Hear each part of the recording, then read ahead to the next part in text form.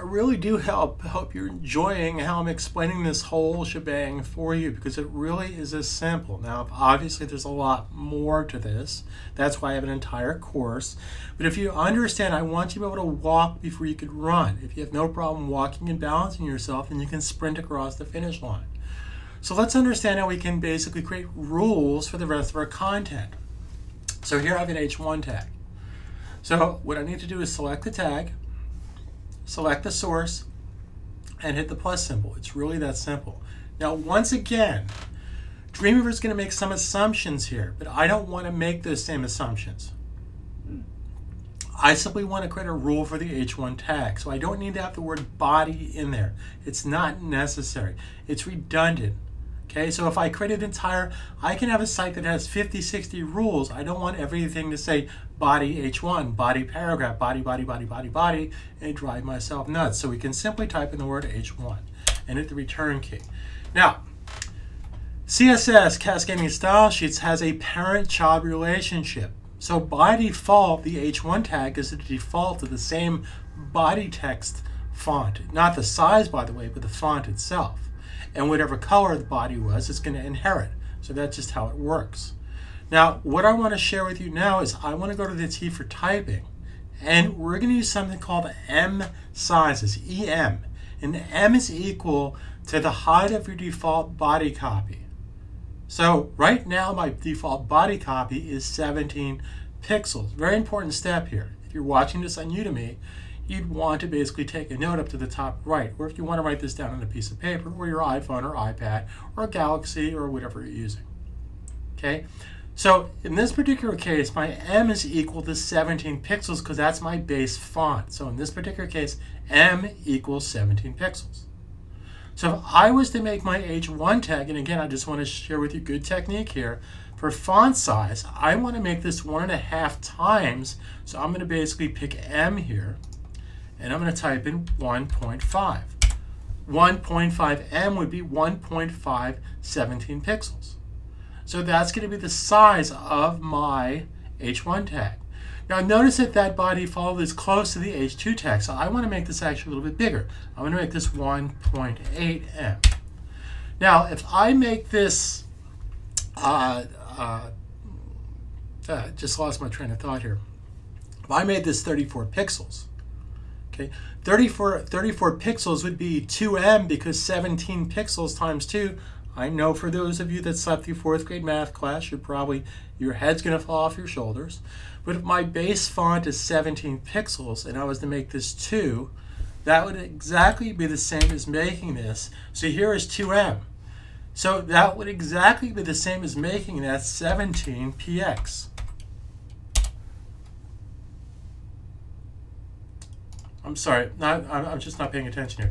I meant to say 34px, 17 times 2. You know, talking and chewing gum at the same time. Anyway, so you get that? So 17 pixels is my base font. 1M equals 17 pixels. So if I was to make this 2M, that'd be exactly the same thing as 2M, EM, will be the same as 17 times 2. So you can make this any size you want, but if you go with relations, therefore if I change my body copy, everything is going to adjust based on my body copy. Very powerful technique. So if my body copy gets bigger, my fonts will get bigger, my H1, H2, H3. I want to make this back to 1.8. Okay?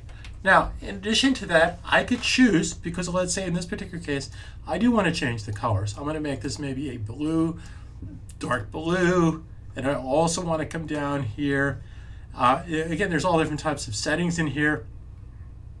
I can underline this, I could overline this, etc., etc. I can give this a drop shadow. I will talk about more of that in my full version on Udemy. But right now I want to transform this to be all capitalized. So the difference being is this is uppercase here, notice the difference, and this is capitalized. I want to make this uppercase. Now let's understand something. The advantage of what I just did is I didn't have to type it in an uppercase. I just typed it in using, the first, you capitalize a sentence, obviously. And then I could just set it up from there. It's really that simple, okay?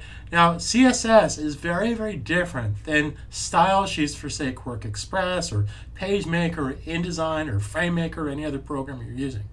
So it has a very set rule structure. The web is a very dot the I, cross the T kind of application.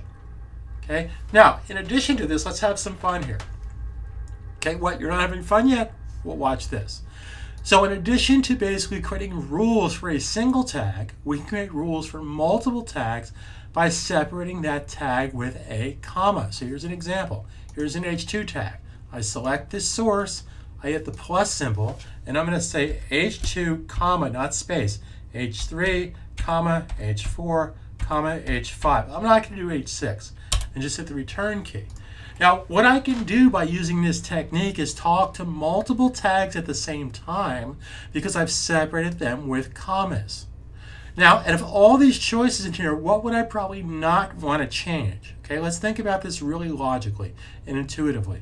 If these represent different sizes, I would be shooting myself in the foot by changing this to a font size. That would be defeating the purpose, wouldn't it? But I can change the font color. Let's make this maybe a dark red.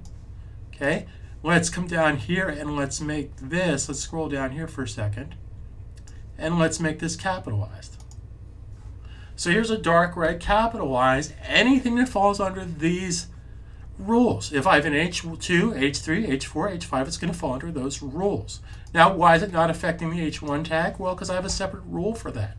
So once you hit style, here's your rule selector right there. It's really, really that simple.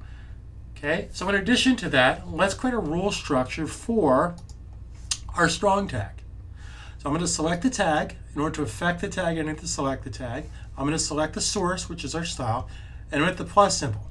Now in this particular case, I'm only concerned about the strong regardless where it is. If it's inside of an H1 tag, an H2 tag, I simply want to create a rule for strong. Not strong paragraph, not strong H2. I want to make it more omnipotent. I want to make it more generic. Okay, so strong tag. So if I have a strong tag, the only thing I want to do here is change the color. Let's go ahead and just make this a dark green color. So anytime I have something that's strong, it's going to be dark green because that's the rule, right? Makes sense? Now notice it's called strong, not strongs.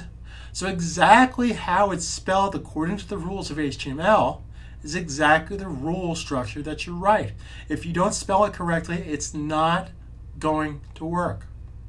Now we can do the same thing with the emphasis tag. So if I double click this and I make that italic, which is the emphasis tag, I can do the same thing. So select the tag, select the source, hit the plus symbol, and again, I'm just concerned about the EM tag right now. So let's do this. Let's make the text color, let's make something very different. Let's make it maybe this, this dark orange color, and just because we can, let's put a line through it. So text decoration here, underline, overline, line through. I'm just going to put a line through. I did that visually so you can just see what's going on there. Okay, so in a nutshell, this is how we create CSS rules, vocabulary here, CSS rules for our selected tags. In order to affect the tag, you need to select the tag. Once you select the tag, you can create a CSS rule for the name of that tag. Now in our next video, before we get into FTP, I want to show you some other little tricks that you can do with CSS rules. So stay tuned.